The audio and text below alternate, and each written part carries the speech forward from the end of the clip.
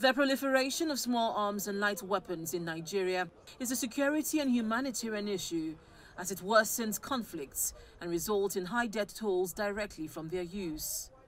This has serious implications for the country's development. During Tuesday's plenary session, a federal lawmaker is proposing the amendment of the Firearms Act, which he says is intended to provide for the destruction of firearms brought illegally into the country and also offers stiffer penalties for illegal possession of firearms. He argues that this amendment would help Nigeria address its unrelenting security challenges. To provide for stipulated time within which the destruction of the unserviceable firearms must be carried out, except where there is a valid order to the contrary, court order to the contrary.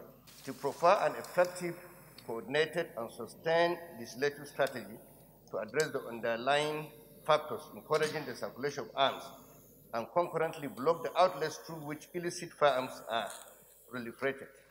It's a legislation which lawmakers support. As long as we have porous borders, I doubt whether, no matter how effective we have the legal framework, we'll continue to have these issues. As long as some people feel threatened, some groups, because make no mistake about it, it's not just the criminal element that are buying guns. You have some communities finding their ways of buying guns for self-preservation. Why? Because they think that the Nigerian state is not protecting them. So I support the bill, but I think we should, in assenting to the passage of this bill, I want to draw our attention to the fact that there are larger issues that attend or surround the issues of insecurity that we have been agitating, and once again, this is another opportunity to bring it to the fore. There is no compromise for stiffer penalties for anyone caught with an illegal arm.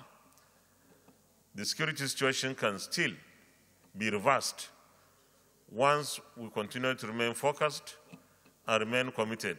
As the legislature proposes different laws to address the spread of small arms and light weapons in the country, government can control their accumulation and prevent its abuse through effective regulation targeting the control of illegal and illegal sources of small arms and light weapons.